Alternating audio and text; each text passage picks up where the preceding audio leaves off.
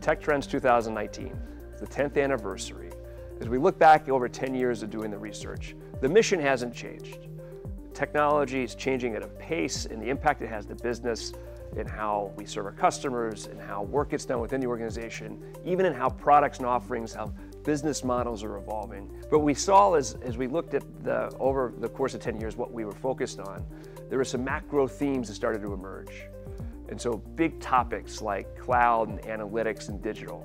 The last 10 years, those have been in the focus almost every year. And they're universal, but it doesn't mean they're not important. So the novelty might be a little bit off of them, but they're still at the heart of our client strategy. Investments are being driven, trying to figure out the full potential, what they mean. We also see that there's a few trends that get lost and not emphasized enough. Maybe they're not shiny, they don't have the sex appeal of some of the other emerging technologies, but they're fundamental and they're true and they're essential. So things like core modernization. How do we take our existing systems and infrastructure and get it ready to be a foundation for innovation and growth? Risk and cyber. One of the truest things that we continue to have to wrestle with.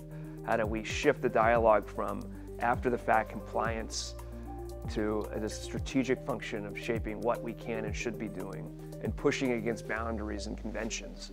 And then the business of IT and the evolution of the technology organization. How do we think about putting together the ability to do more with less certainty in emerging areas with a fierce focus on business impact? So those three were huge and important to the cloud, analytics, digital, kind of looking back the last 10 years, these big macro forces. And they're just as important going forward. And then the three big areas that we see as what will feel like cloud analytics and digital as we look out 5 years. Blockchain, the foundation for assets and the foundation for thinking about trust in a different way. Cognitive, moving from analytics being a very data-focused discussion and insight-focused to how do we predict and how do we take action? So machine learning and natural language and AI, how does that feed into automating a response, not just looking at and understanding data? And then this idea of digital reality, which is augmented reality and virtual reality and Internet of Things, and now we're moving into new and intelligent interfaces, moving beyond the point and click and type and touch and swipe that we used to have as how we interacted with technology into this more natural, much more personal and frankly impactful way, gestures and understanding intent. This year we took a slightly different approach.